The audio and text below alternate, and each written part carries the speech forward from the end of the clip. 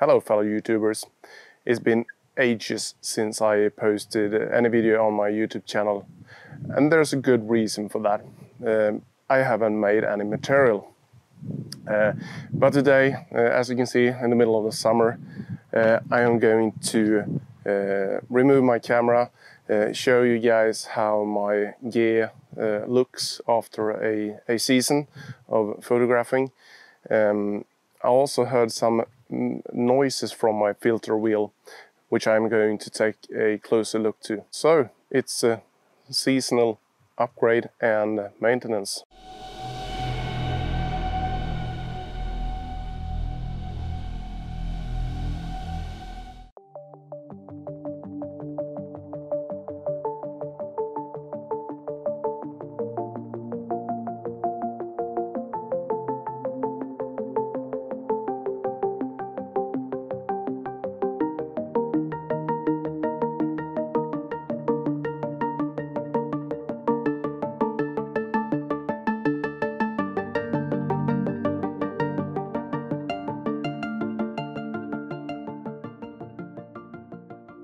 Before I remove the old fan, I want to measure the vibrations and compare to when I have added this Fractal Design R3 silent fan. So I'm going to do that first. I'm going to lay it down here. I'm going to remove my soft case on my phone and I'm going to record with an app. I'm just going to set it up and measure for 1 minute, and let's see how that is done.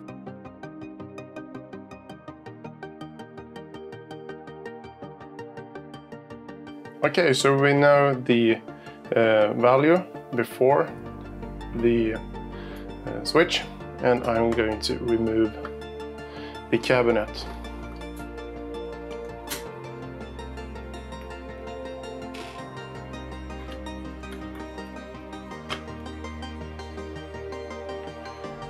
And I need to release the old cable like this.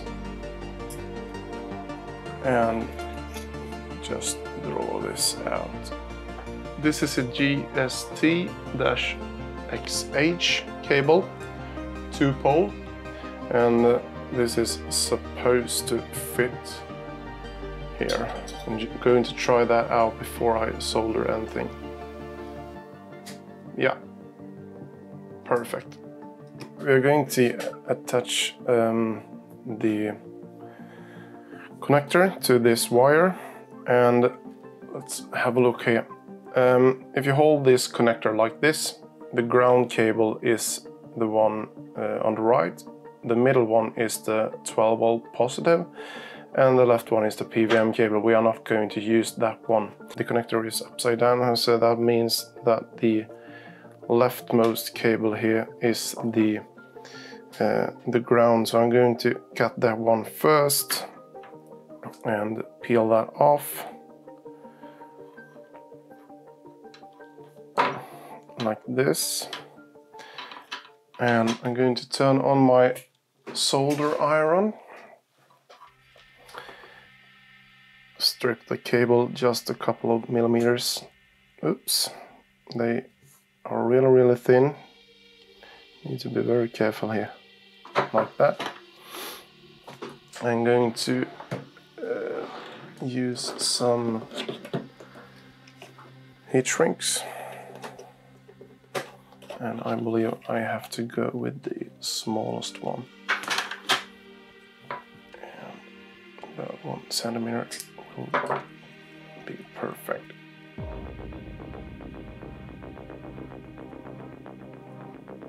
Like this.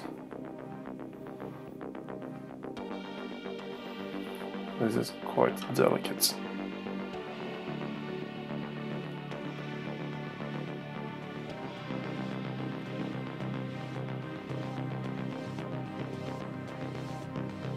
Now I'm going to cut the red wire.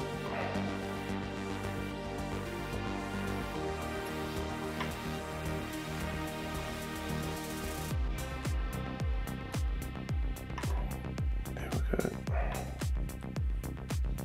I'm going to strip this cable. And red shrink wrap.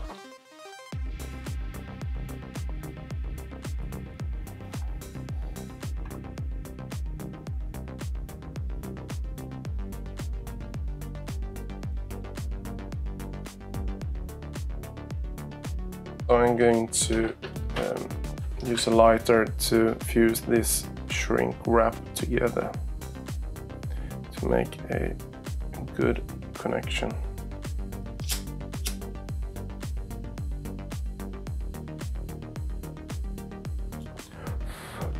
There we go. And I am going to cut this PVM cable, which we don't use, like that. And we have a new, better suited low vibration fan. Let's switch this out. I'm going to remove the old fan.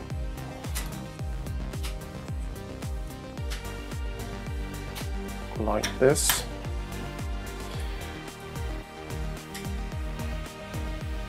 I do want to use the fan guard, so I'm going to keep that one as well. I will, however, use the old screws. I'm not going to mount this just bolt on. I will use some foam in between.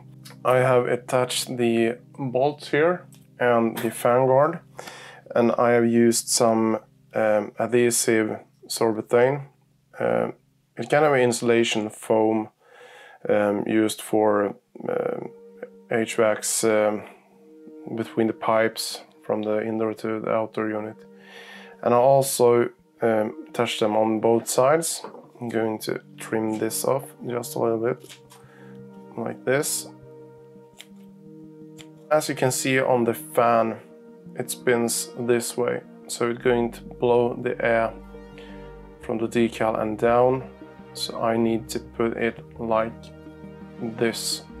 And be careful to watch so that the cable comes on the same side as the cutouts for the USB and power. So I'm going to try to mount this onto the screws here and to poke it through the sorbethane on the upside, like this. There we go. And I believe this will be pretty good.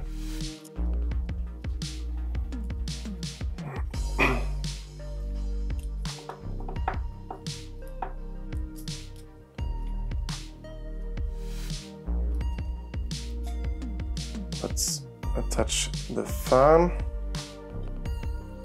the USB cable, and the power.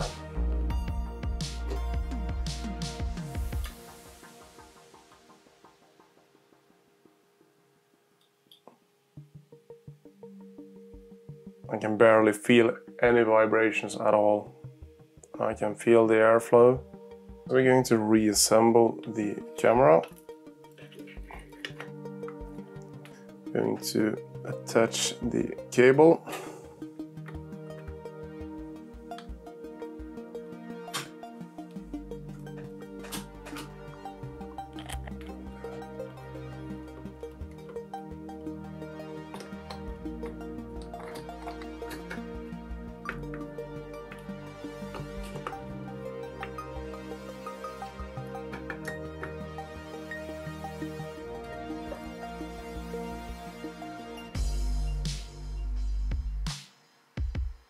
%25 less vibrations, and I call this a success.